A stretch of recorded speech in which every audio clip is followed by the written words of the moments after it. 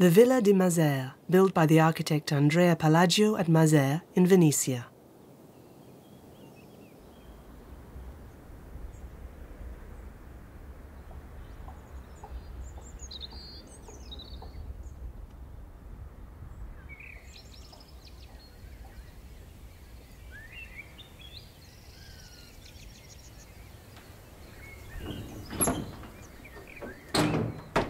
In about 1560, the Barbaro brothers, members of one of the most important Venetian families, asked the architect Andrea Palladio to build them a country house and the painter Paolo Venisi to decorate the walls.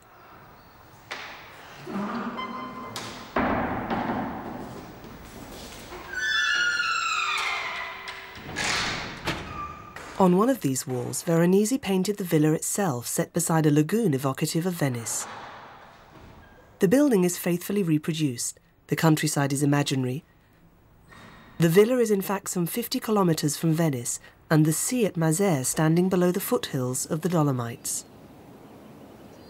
For centuries, the Barbaro family had owned an old building there on the side of a hill, where a mountain spring gave water. They ordered the architect to replace it with a villa in the modern style.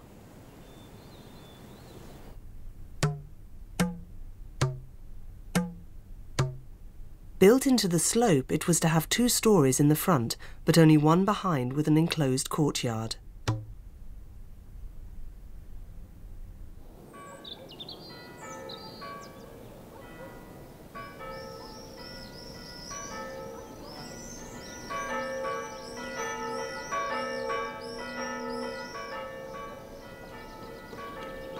"50 kilometers to the south, Venice was undergoing a grave economic crisis.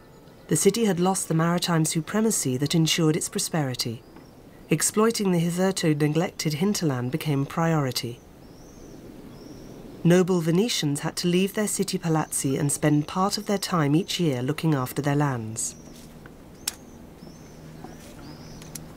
This new lifestyle gave rise to a new type of country residence, half palazzo, half farm, known as a villa, the Latin word for the great country mansions of ancient Rome. Some 30 of these prestigious houses were built in Venetia between 1550 and 1580.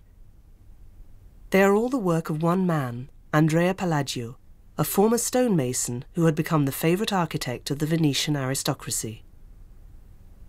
This type of villa, invented and codified by Palladio, collected together a number of disparate buildings serving different functions, but intended to meld into a homogeneous and harmonious whole.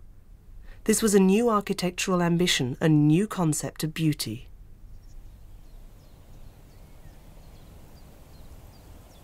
The beauty comes from the form and the correspondence of the whole to the parts to each other and the parts to the whole, such that the building appears as a well-constructed body in which each member fits with the others and where all the members are necessary to do what one wishes done.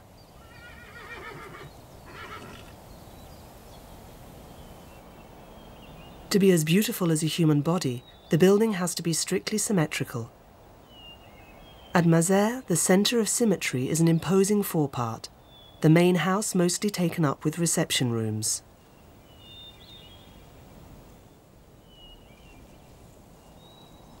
Thrusting forward, it proclaims the nobility of the edifice while at the same time providing the owners with an advanced observation post for surveying their land. The facade of the main house with its pediment and Ionic columns imitates a temple of antiquity. Antiquity was the model to adopt, the architectural school of the Renaissance. Like his contemporaries, Palladio fed his architectural appetite on the romantic Roman ruins that he drew and measured and whose secrets he tried to discover. But Palladio was the first to take the facade of a Roman temple and stick it onto a simple dwelling, thus inaugurating a Western architectural tradition of decorative facing that lasted up to the start of the 20th century. What was structural in antique architecture here became no more than a sign to enhance the principal facade of the building, to mark the architectural grandeur of the work and the identity of the owner whose arms were displayed on the pediment.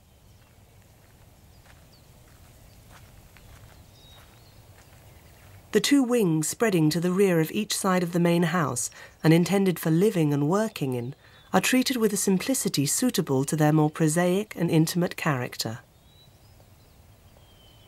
They each have a wide loggia, an arcaded covered passage that Palladio deemed indispensable to a villa, where the master of the house could go anywhere and oversee everything without being troubled by the weather. But the rhythm of these arcades, reminiscent of grand Roman civil architecture, also make it possible to unify the appearance of two quite distinct buildings. Bracketing the main house are the dwellings. Pushed to the rear are the working areas, barn, stables and wine press, to keep away the pollution of dust and smell.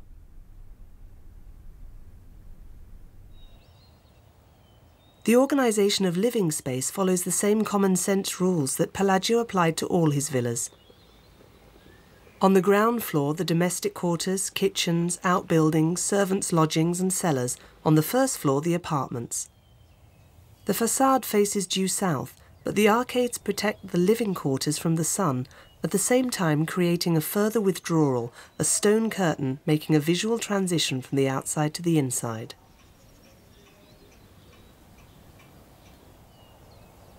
As with the symmetry, the strict alignment of the openings, until then a rarity in private houses, became a rule for good architecture with Palladio.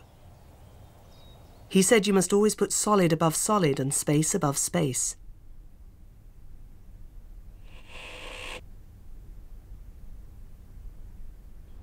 In the Villa di Mazere, windows and doors are in strict alignment, except for those at the extremities used for agricultural purposes.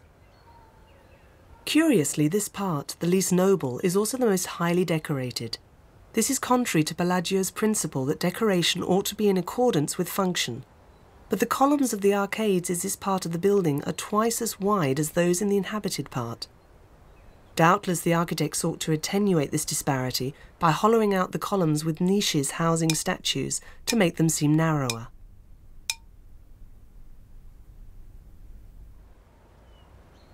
Their width is explained by the load they bear, a pediment worthy of the facade of a church, concealing the pigeon lofts necessary for rapid communications with Venice. A wish to dissimulate an over-trivial detail, to give the farm the look of a palazzo, perhaps also to balance the composition by strengthening the set of the wings in comparison with the forepart.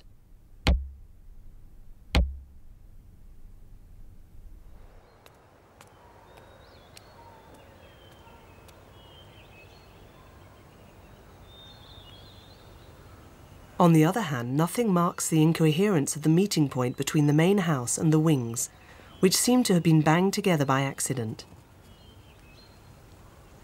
Nobody today knows the reason for this aberration, which is all the more surprising in that Palladio was constantly preoccupied with melding the different parts into a single whole. But it's true that the only thing that counts here is the overall image when viewed from the front. The design of the facade gives the impression that the main house is divided into two more or less equal stories. In fact, the ground floor apartment, as designed by the architect, had an astonishingly low ceiling, while the ceremonial reception rooms on the first floor are high enough for a palace. They are destined, said Palladio, for all sorts of ceremony, theatre, wedding receptions, and other similar pastimes. 4 smaller rooms set at the 4 corners make this room cruciform.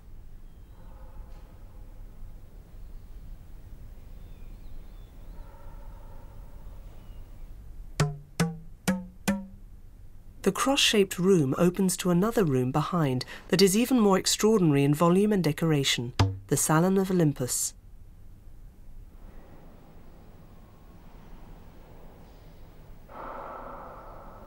The villa turns about this point.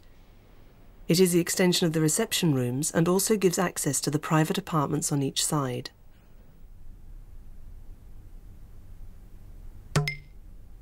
From the Salon of Olympus, the bedroom doors are aligned in a row, making it possible to see from one end of the house to the other. Palladio said that provided gaiety and coolness during hot weather.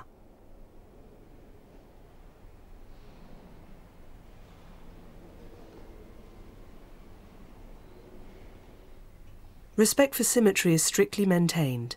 At one end is a portrait of Veronese's wife, at the other is the painter himself dressed for the hunt.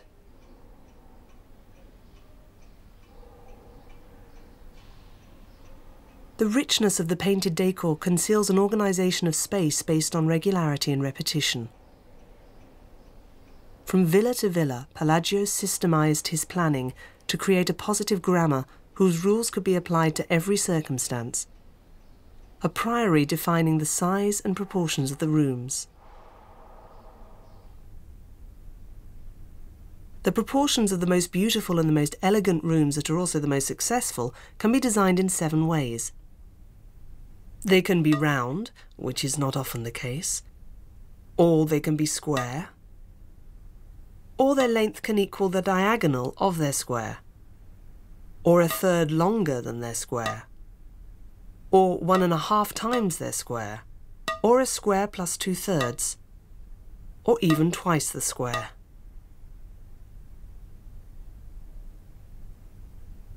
In the apartments of the Villa de Mazères, Palladio simply alternates square rooms with rooms half the square in a relationship of a half.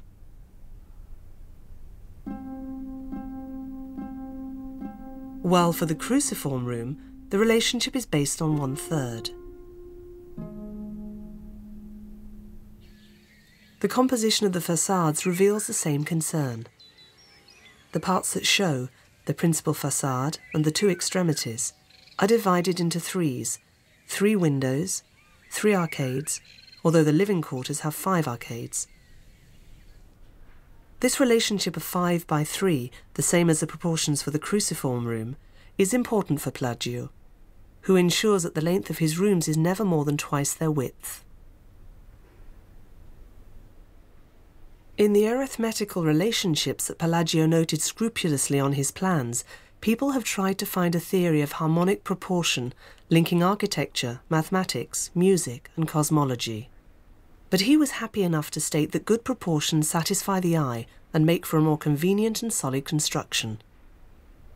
What he seems to have been trying to find more than anything else was a rational system that would be suitable for always combining the same elements in ever newer variations. He was the first to propose a standardized approach to architectural composition. He was also the first to publish his own plans, with figures that made it possible to understand and imitate them, right up to supplying his readers with the Vicentia unit of measurement that he used. That was one of the reasons for the extraordinary success of Palladianism and of the influence that he exercised over the development of European architecture. But this success is also due to the pragmatic character of his buildings. The term might seem badly chosen to describe these little country palazzi, but the marble columns and the dressed ashlars of the facades are not merely moulded stucco, for here everything is in brick, from the walls to the pedestals of the statues. That is true for all the Palladian villas. Despite their grandiose air, they are economically built.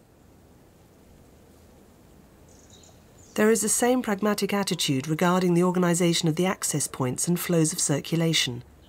In contrast to usage, there is no grand entrance, nor any monumental staircase in front. Access to the noble areas of the main house is from the side by 2 sets of stairs, made all the more modest since the architect introduced a passage to connect the 2 loggias. This is a real transit area where noble and utilitarian paths cross.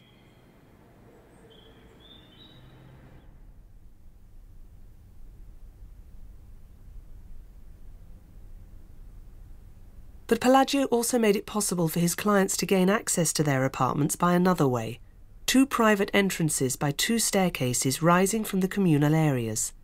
These entrances are the only rooms on the ground floor to have painted decorations on the walls.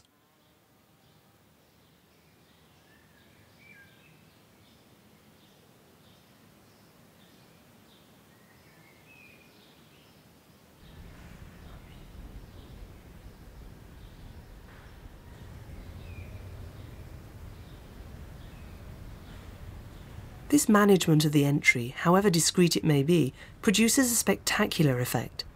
The visitor goes without any transition from the economic and sober loggias to the ceremonial splendour of the first floor, from the farmyard to a palatial room in which are discovered the most extraordinary collection of Italian Renaissance frescoes.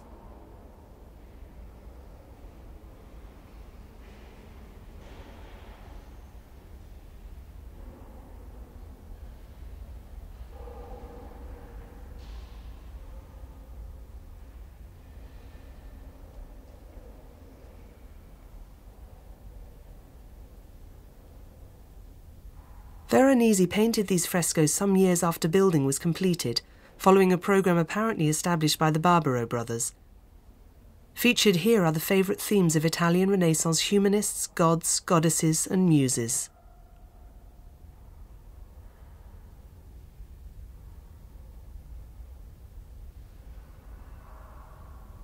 But what is this painted stool doing here?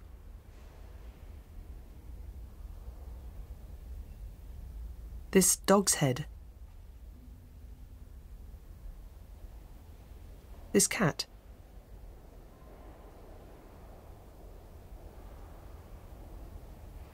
These brush and slippers left lying about.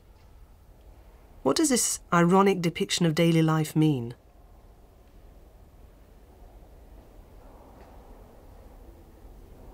It's a game to taunt and amuse the visitor.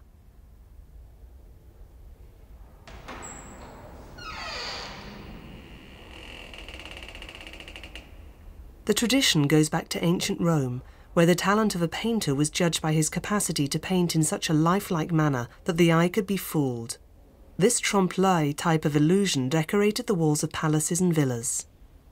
During the Renaissance, thanks to the mastery of perspective and the painting of light and shadow, the process was rediscovered and appreciated even more because a painted column was very much cheaper than one in marble or stucco, making it possible to enhance large areas at low expense.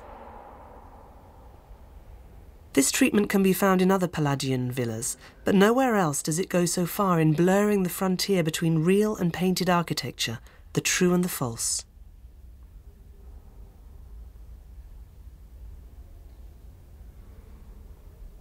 False is this family portrait painted in false perspective and half hidden behind a false column.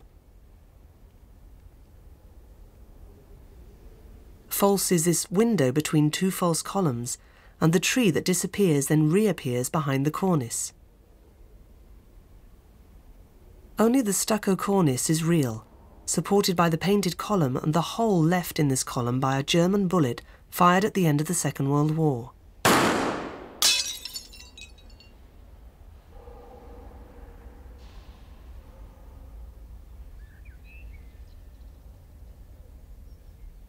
When he wrote about the villa, Palladio made no mention of these frescoes.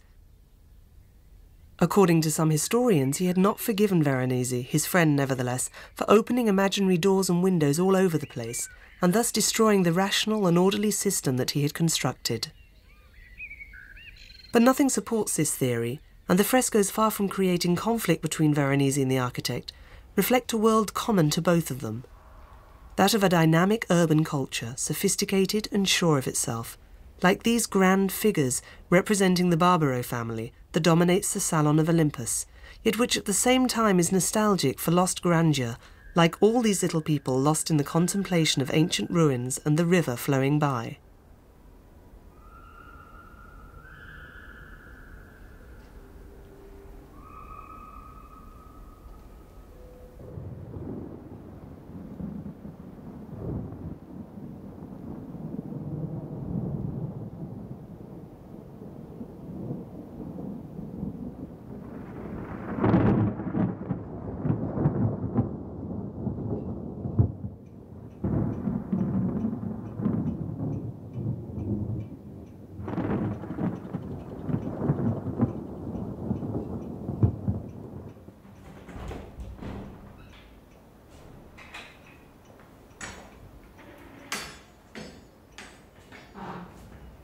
The Villa de Mazères keeps a final surprise for the visitor.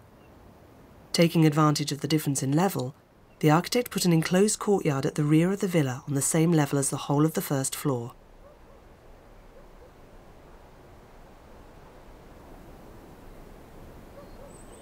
Completely invisible from the outside, there is a water feature using the spring that was original reason for the choice of the site. Completely invisible from the outside, there is a water feature using the spring that was original reason for the choice of the site.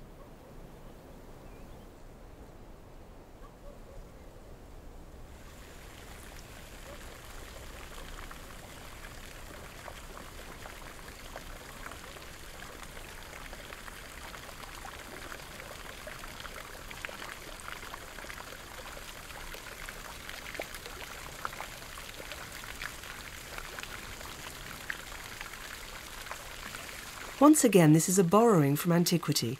In Greece and Rome, it was known as a nympheum, a sanctuary for nymphs. This monumental fountain, built around an artificial grotto, is both a place of cult and of relaxation. To the fountain with its statues by the great Venetian sculptor Victoria, Palladio contrasted a rear facade that is remarkable for its sobriety, no doubt seeking to rediscover the atmosphere of the inner courtyards of Roman villas.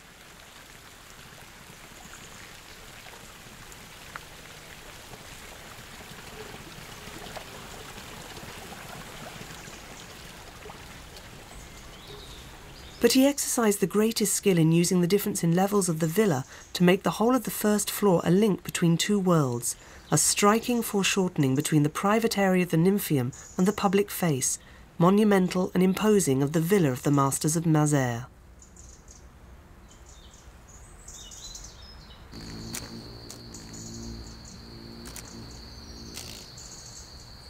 Fountains follow each other in front of the villa to end at the other side of the road, making the symbolic path of the spring coincide with the symmetrical axis of the building.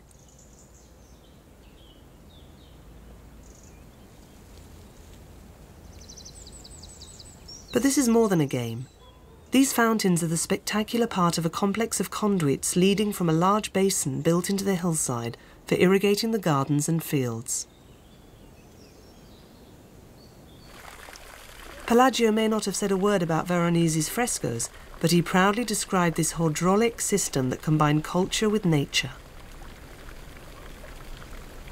A fountain was hollowed in the rock in front of the dwelling and highly ornamented with stucco and paint. This fountain forms a small lake that serves as a fish pond, from which water flows into the kitchen and then into the gardens on either side of the main road that slopes gradually up to the house. There are 2 reservoirs or little ponds that also provide a watering place on the main road. Then further on they water the extensive orchards full of excellent fruit trees and all sorts of vegetables.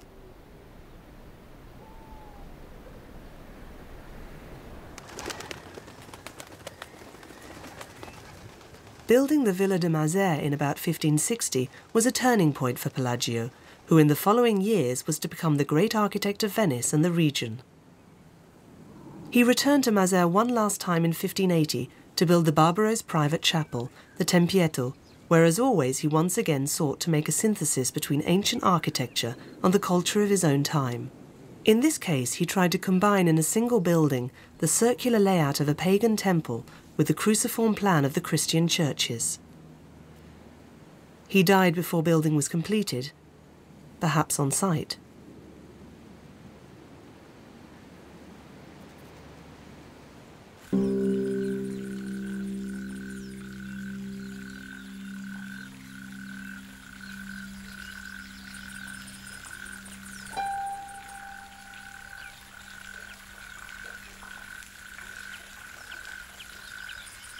We are at the theatre.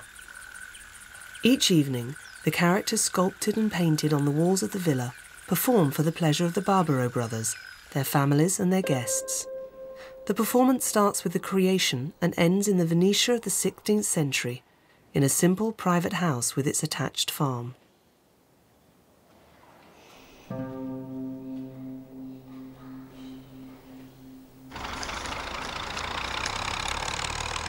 The farm is still a farm, but the work is now done in a separate building, built at the start of the 20th century on the other side of the road.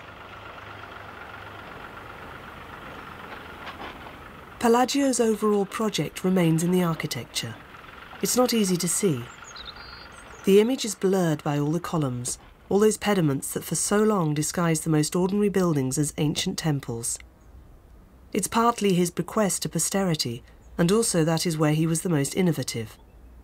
To state that a simple country house deserves an architecture worthy of a monument or a temple was to say for the first time that architecture must also consider habitation and daily usage in trying to marry beauty with utility, as Palladio put it, or between form and function, as we say nowadays.